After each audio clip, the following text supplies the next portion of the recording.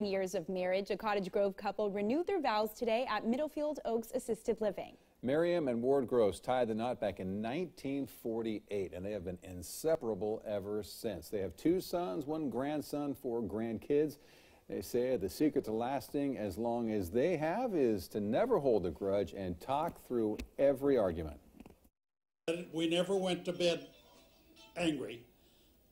But by the next day, then we would state our positions and generally compromise or agree that the other one was right. The couple says in their vows today they didn't really add anything new since their wedding day because they have been happy and in love for the last 7 decades. Congratulations. Valentine